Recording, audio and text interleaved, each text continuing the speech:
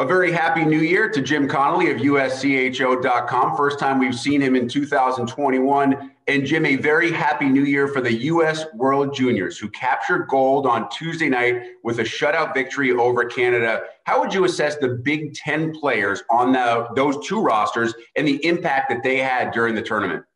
Yeah, well, first off, I'll start with just how great of a victory that is to beat Canada. It's the fourth time the U.S. has been able to do that in a gold medal game. And sometimes it's great to play your rival because that one gets you up. And I think so. Congratulations to that team. In terms of the Big Ten players, everybody that made that team from the Big Ten had a role.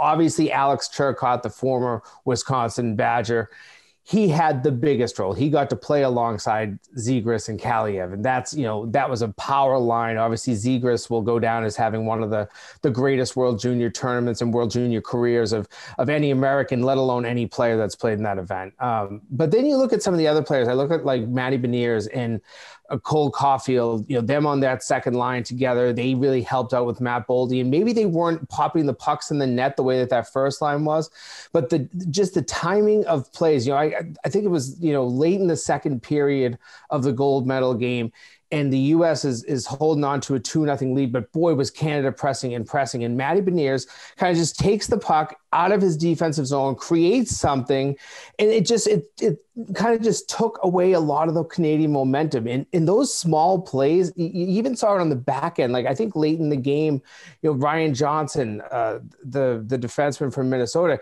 he makes a really poised move because he was in the right position. He's in the slot. He takes, a centering pass and takes a lot of pressure off his goaltender, takes a lot of pressure off the defense.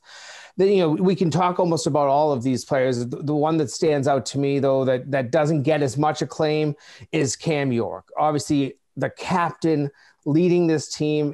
I really relished in the moment of watching him be able to award the gold medals. And that was something that was unique at this COVID time. Usually it's the IIHF staff and all these people that are awarding the medals, but it was him and John Van Beesbrook and he got to give it to his team. And almost all of his teammates, you could see, wanted to go to him to get their medal because, they wanted to give the big hug. But it was his 20th birthday on Tuesday. And, to take home a gold medal on that day and be such a great leader for this World Junior team.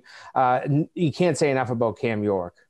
Yeah, that's a cool change. I'd be okay with that, even in post-COVID era, to continue that tradition in handing out the gold medal.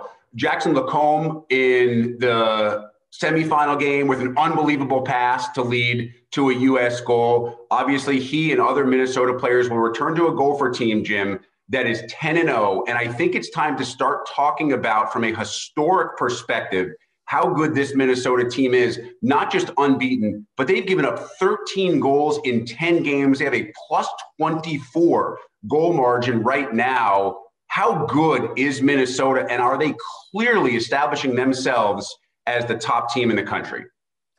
I mean, certainly this is, putting forth a historic type of team for Minnesota. You're talking, I believe it was 1940 the last time they started at 10-0. That's been a long time, and there's been some great teams that have come through the Twin Cities since that time. But you look at it, as you mentioned, they're plus 24. I don't feel like their offense has even really cranked up. I mean, they got 6. I believe it was on Monday against Arizona State. And that's, maybe it's signs of the times that you're able to pop some pucks in the back of the net. That's what you need to get going. But now once these players, you were missing 3 players from the back end because of World Juniors for an extended period of time. Now they'll get back into the lineup with Minnesota. I mean, this feels like a team.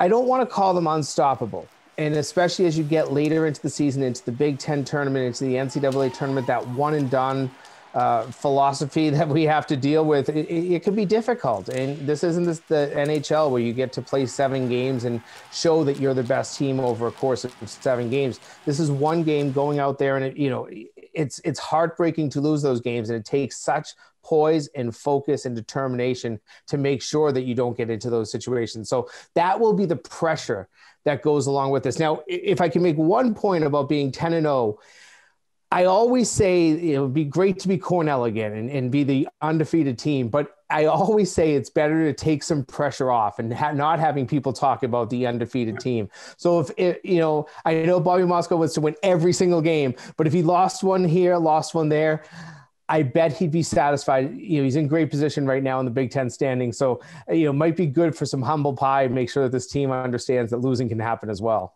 Hey, there's at least one USCHO poll voter that doesn't think they're the best team in the country, right? They were not unanimous. BC did get one first place vote in this past week's poll. Up next for Minnesota, it's Wisconsin. I mentioned rosters, not roster, as far as Big Ten players are concerned, because obviously when Cole Caulfield goes back to Madison, he gets the one up on Dylan Holloway, who was on that Canada Team Junior roster. But when you start to look at this matchup this weekend between the Gophers and Badgers, obviously a great rivalry, always a great series right now, the top two teams inside the Big Ten. What should we be watching for in this one, Jim?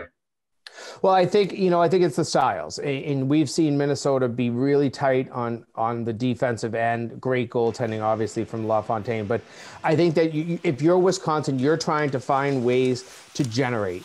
This is a Minnesota team that just doesn't give up the chances. So you've got to find a way to generate that offense, get behind the defense. I think we've even talked about it here before. Create second chances, because this Minnesota defense hasn't been giving up a lot of rebounds. And if you don't get to the net and really create, it's much more difficult to score. But you get there, that second, third chance, that's when you're going to pop some in the net. And you saw it for Arizona State this past week. Monday's game, I thought that they were pretty, creative on offense. Obviously, they've got a guy named Johnny Walker that makes incredible plays, and including the famous Michigan lacrosse goal that he duplicated. But, you've got to look to find offense. And I think that is what Wisconsin's biggest challenge will be. For Minnesota, it's just play your game. If you go out and you really just stick to your staple of defense, get your goals. I know that Bob Moskow wants to see the puck start flying in the net. You put yourself in those types of situations. It should be a great weekend of hockey. It's a great series. We don't know. I haven't heard, you haven't heard whether these players coming back from World Juniors will be in the roster. I know there's some quarantining issues that go along with COVID, but regardless, I think whatever players are on the ice for each team, it's a heavyweight series.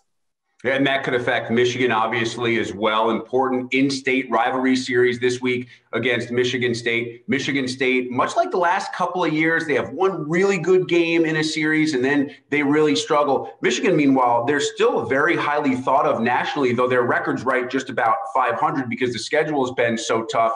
Michigan State, what's the focus?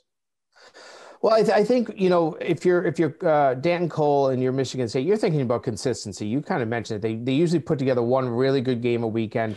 And I don't even want to say that Monday's game against Penn State wasn't a great game. They just couldn't find the net. And when you can't get to the back of the net at night after you score 5, then you get shut out, and you only gave up 1 goal in each of those 2 games, yet you only came away with 1 victory. So that's always a struggle for a coach to deal with. And I think Mel Pearson's kind of really struggling for the same consistency with his team. He needs to see that consistency. He needs to find a way to make sure that the back end is taken care of, because at times his goaltender's seeing too many quality bids, and that's an issue. But he's got the Jets. He's got the players on that team that will make those end-to-end rushes, score goals. They're a fast team, Michigan, and I think that is one of the biggest challenges that Michigan State will face, trying to slow this Michigan team down.